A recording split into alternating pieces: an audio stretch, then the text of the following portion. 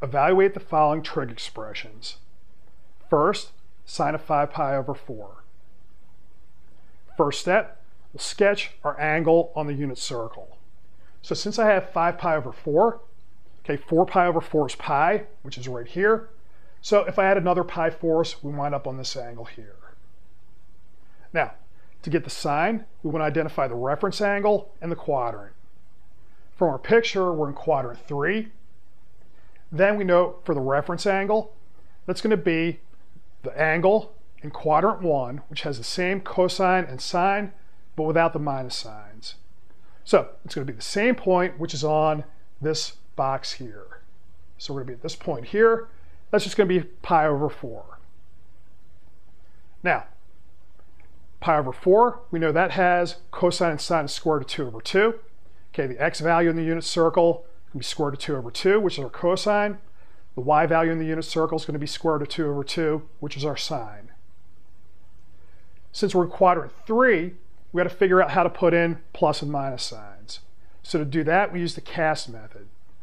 So what do? You take your letters, you start in quadrant 4, go counterclockwise. So C-A-S-T. Now what those letters stand for, of cosine, sine, or tangent, the letter's going to tell you which of those functions is positive in your quadrant. So in our case, what do we have? We're in quadrant 3, so tangent's going to be positive, cosine and sine are going to be negative. We're looking for the sine, so we know we have a minus sign. Now, putting together what we have, our reference angle gives us square root of 2 over 2. The cast method, or a quadrant, is going to give us a minus sign. So our answer is going to be minus square root of 2 over 2. Now to check, that's going to be the y value in the unit circle for 5 pi over 4. Our point's right here, so its y value is definitely going to be negative. So that checks out. Okay, next we have secant of pi. Now, the idea is going to be, typically you don't memorize secant or tangent off the top of your head. Okay, you want to put this in terms of sine and cosine. So secant is going to be 1 over cosine, so we're looking at 1 over cosine of pi. So I'm going to need to know what cosine of pi is. Now, the cosine is going to be the x value in the unit circle. So if I plot the angle pi, we wind up back here, and then that x value is going to be a minus 1. So we stick in our minus 1, and then our answer is just going to be a minus 1. Finally, we have cotangent of minus 30 degrees.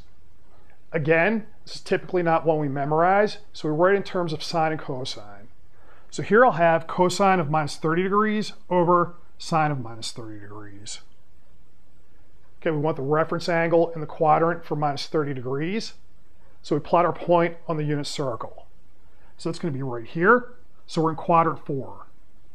Now also note, for our reference angle, we're just going to fill in the box here. This point goes up to 30 degrees, which is the same as pi over 6.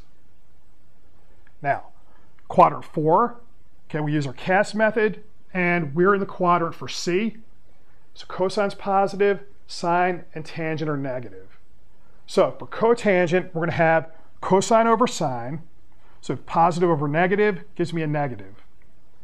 The check on that, note that cotangent's 1 over tangent. Tangent's negative, so again we get a negative out. So we're definitely going to use the minus sign. Now, we just need to know cosine and sine for our reference angle. So it's pi over 6. Now, a couple ways to get this.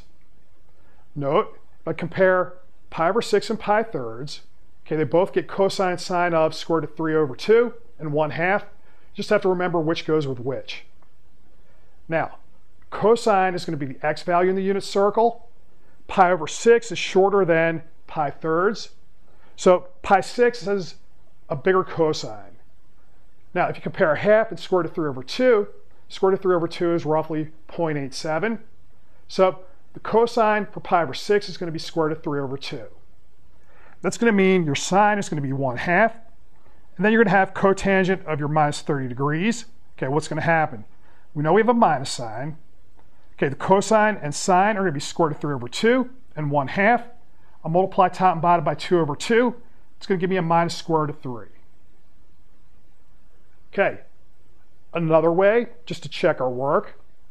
Okay, another way to get your cosine and sine for your pi 6 or your 30 degrees, you could draw a 30, 60, 90 right triangle.